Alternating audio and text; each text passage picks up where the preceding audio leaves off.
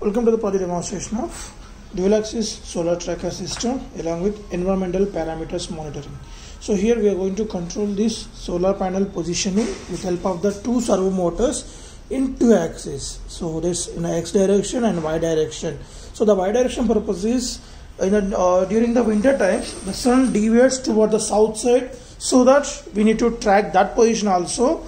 So then with the help of this extra servo motors and another two LDRs, we are going to detect the sun position deviation towards the south side, and east to west will be identified by these two LDR sensors. And the sun is moving in this direction, then it will move rotates the solar panel from east to west, and the next when sun is deviating toward the south, and then these two LDRs will detect the sun position, and then the below servo motor will track that sun position.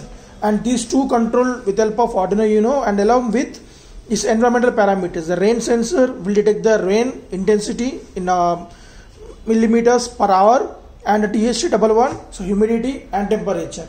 So these three parameters continuously displayed on the LCD screen.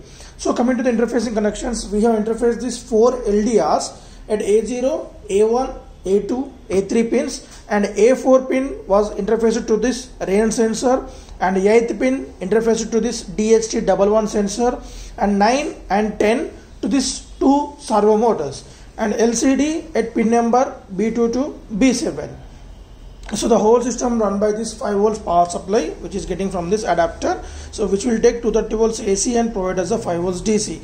So that was placed on this breadboard. So you can see that this is the breadboard. So to distribute this 5 volts power supply throughout the input and output modules. So in our project, input modules are LDR sensors, rain sensor, DHT11, and output modules are LCD module and two servo motors. So let us see the demonstration.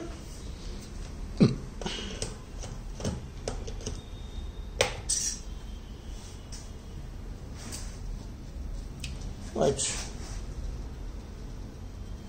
So if I stop the rotation of this solar flashlight, then the rotation also will be stops. So if we go with this,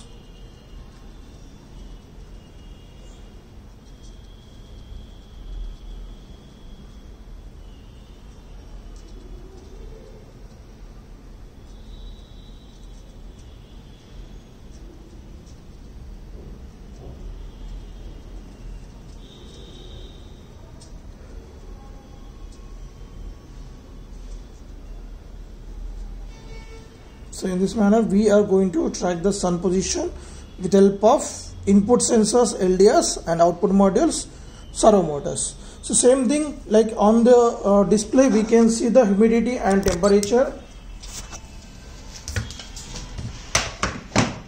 So if we place any droplets on this one, so we can see the rain intensity on the LCD screen. So when I wipe out that,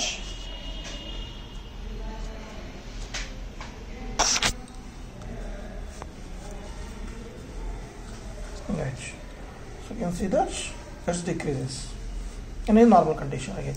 If I blow the air on this humidity sensor, we can observe the increasing in the humidity. Right, you can see that the humidity also getting increased.